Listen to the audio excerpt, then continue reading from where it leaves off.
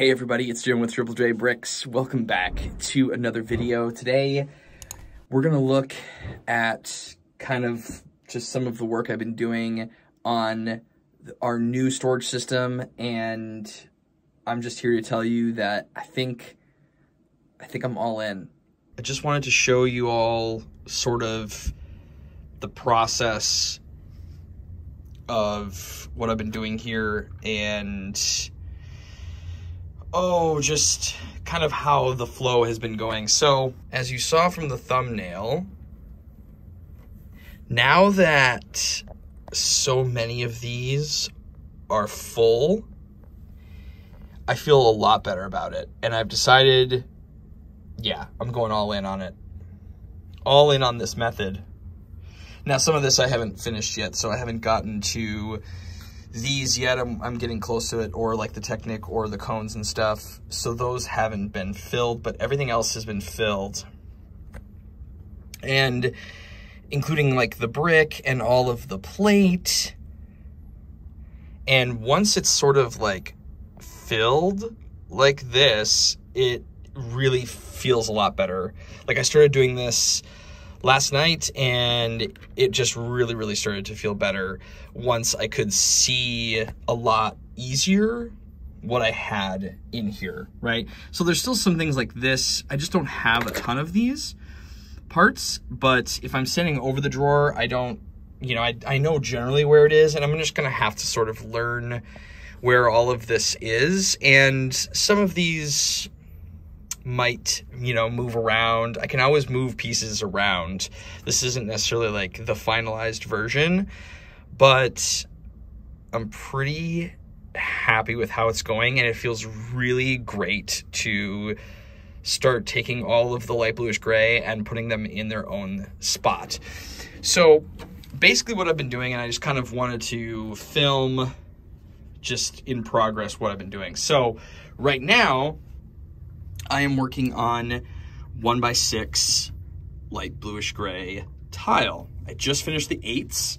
So basically all I'm doing is I'm taking my 1x6 drawer that is in my tile drawer, and I'm just dumping it out, sifting out all of the light bluish gray tile, putting what fits in there. I'm leaving myself a little bit of room so that, you know, I don't have to immediately toss it into the overflow storage. I can toss a couple things in there. I don't want to overflow them. And then whatever's left, what doesn't fit in there, is getting bagged up. So these are the 1x8s that I ran out of room for. And then here's the corner plates and corner brick. And how that's working is all of that is getting stored in this third, all overflow of the light bluish gray is getting stored in this third bin here. So everything on the side is getting labeled 3 1x8, so that I know, just like I was doing my old system, it pretty much the same as I had been. I have another video on kind of more of this. I guess this is sort of another one, but the only downside of this is I love that I can access these drawers from the side, or these storage containers from the side. But once you start throwing bags in there, it gets kind of unruly pretty quickly. So I'm gonna have to do a little sifting around in there to find the bag that I need, but I also don't anticipate you know, having to go in here too often. I say that, but then I probably will. The other thing is, if I go into one of these slots and I see that, you know, for example, let's say I know I'm gonna need a whole whack of 1x8 light bluish gray tiles, and I open up the drawer and I see that the drawer is full. I'm gonna look on the side of this and go, do I have more of these? Great. So then I'm gonna go in here, I'm gonna pull this bag out and see how much more I have of it, and then I'm just gonna start using it from here first. Or I'll pull this bag out and go, ooh, you know what? This plus this, I'm not gonna have enough. And I think to me, that is a much more fluid system than me having to dump out an entire bin.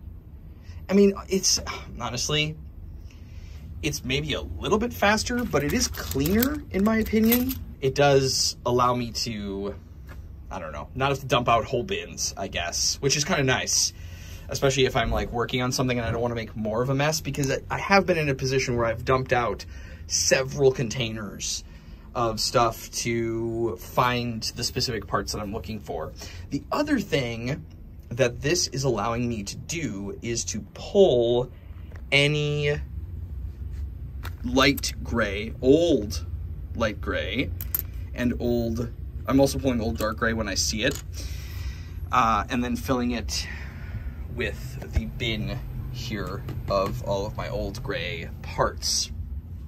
And that's actually been great. I've tried to, over the years, I've been trying to, over, you know, the course of going through things and pulling parts for old sets, I've been trying to pull out as much of the old gray as possible, but I've missed quite a bit of it. And because I have to go find all of these light bluish gray parts anyway, I'm kind of killing two birds with one stone here by doing it that way. So it's a little bit of a process. I'm finding it very satisfying. I'm sure some of you are screaming internally like, oh my gosh, this is so much time. And it really is. It is a lot of time. But I also enjoy it. Like, I'm having a lot of fun with this. So it might not be fun for all of you. It might not be super interesting, but I'm really, really enjoying it. So, and I think when it's all said and done, it's going to be really, really nice.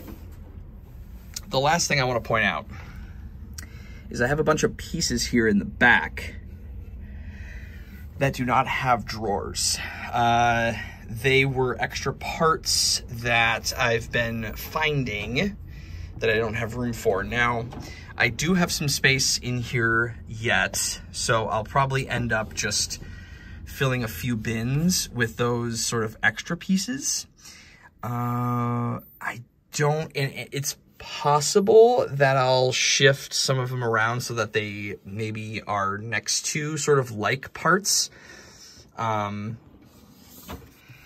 But I haven't really thought too much about that yet. So that's the only thing. The other thing I can do is, you know, I don't know if I want to get in the habit of just sort of throwing additional parts back there. But like, for example, this is the only circle plate with that large hole in it that I have. I only have 2 of these 1x8s with holes in it. I only have 1 of those.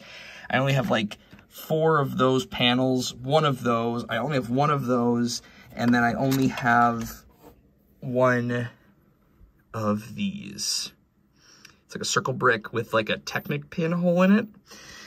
So yeah, maybe I'll just sort of have like a Misfits thing where all those parts go. But in reality, what would be nice is to have those 1x8s next to the 1x6s. So I could move these out. Then it's shifting everything around. You know, it's just, it's never going to be perfect, but I'll think more about what to do with that stuff in the future. But I'm really liking how this is looking, and I think it's going to make a great template for when I start the next color, which is going to be dark bluish gray. And I think it'll really create a good template, and it'll speed up the next step, because again, kind of doing this once, I think is going to help me copy and paste a little bit of this system for the next color, and it should make it a little bit quicker. All right, everybody, I just wanted to give you that little update on how it's been going, because I have recorded this before that first video is going to come out. So I haven't gotten a chance to, you know, look at any of the comments or any of that stuff yet, but I think it's going to be really good. But I felt like leaving that last video that I had a lot of questions and concerns about this method. And yeah, so I think after I started to put all these parts in, I kind of wanted to do this follow-up video because it really is starting to feel very, very good. And I'm very happy about it. And I'm just deciding to go all in. And if it doesn't end up working, which I don't know why it wouldn't, for some reason, I feel like there's going to be this roadblock that happens. You know, if that ends up happening, that is just what it is. But I'm enjoying the process, and I think it'll help make me a better organizer, and it'll help me sort my Lego collection in general as we go. So, everybody, thank you so much for watching. I really do appreciate it. And I look forward to seeing you in the next one. But remember, until then, keep on building. Jim, out.